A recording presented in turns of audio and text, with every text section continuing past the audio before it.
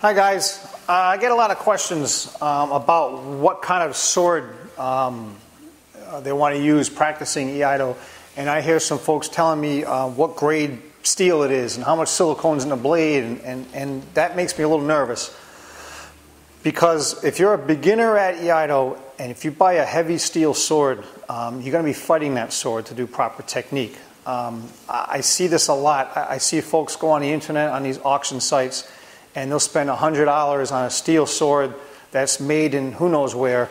And the problem I have with that is not only they're going to have poor technique and they could pull a muscle in their arm or the elbow, but the blades aren't fastened to the handles very well. So because of that, I don't allow them on the floor in the dojo because someone could get hurt, especially me because I'm the one standing in front of the people. So if you're hesitant on buying something on some auction site or some off-brand company, hold off on buying it. If it's under $200, if it's under $300, it's probably not worth it. Stick with a bokken. This is very safe. It's just a piece of wood shaped like a sword, and some of the nice ones are very, very light. Even some of the less expensive ones, like some of the red oak, I've seen the white oak can be a little heavier, but they're still not nearly as heavy and off balance as a very cheap steel metal sword. Getting to the metal swords is I don't recommend a steel sword. There have been in the past manufacturers that made quality steel Iaido. I don't really see them around much anymore. And if there are some out there, let me know about them, and I'm happy to look into them for you. The big thing is lightness and balance points of the blades. Now, something like this here is a moderately priced, cheapo eBay kind of thing. And when you pick one of these up, you already feel the weight of them is kind of impressive. And if you haven't held a light sword before, you may not know any better. You may think that this is how light the sword is supposed to be. But in fact, some of these are pretty heavy. And what happens is when you try to do proper technique, which means you're supposed to cut up really high and let the sword naturally just fall into place, you're going to be fighting it all the time. And you see my head jerk forward. That means there's a lot of tension and a lot of stress on your arms right about there. And you can feel that. And you can feel it in the elbow, and you can feel it in the wrist and forearm. And I've had students come into the dojo with a sword like this that's, it's pretty good. It's mounted well, but it's heavy.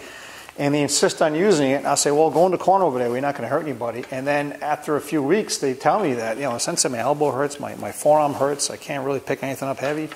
The reason is you bought a cheap instrument, and you don't want to do that. You can hear this thing rattling, too. So what are you supposed to buy? Well, at this club, at our dojo here,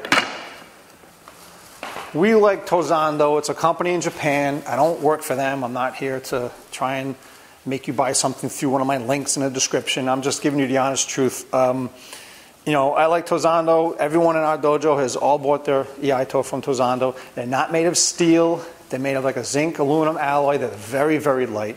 You can even buy a light version of their swords, which is really nice.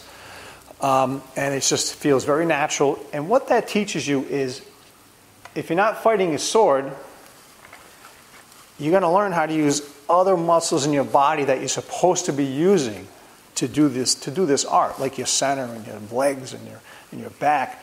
If you're constantly fighting a sword with your shoulders and your arms, all you're going to do is do damage to yourself. So that's my recommendation, guys. Unless you're getting into a cutting art, where you want to cut targets and do tamashigiri and things of that nature, or if you want to cut, fruit punch and bottles in your backyard, that's up to you. But then you would need something steel and sharp. But these swords here are unsharpened alloy aluminum swords, and they're very, very safe. The mountings are very well done.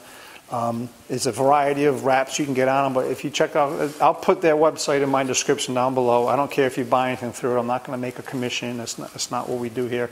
I just want to make sure everyone's safe out there and you're not going to injure yourself, and then you can't train. And that's no good. So those are my recommendations. Either stick with a wooden bokken for a while and save your money and get yourself a decent Iaido from a reputable dealer like Tozando. And there are others out there. There are others out there that make really, really good stuff. But I've just been sticking with that one place for years. And I've never had a problem with them. So why should I change? So thanks for watching, guys. Hit subscribe if you haven't already, and hit the like button. We appreciate it. And stay safe, and thanks for watching.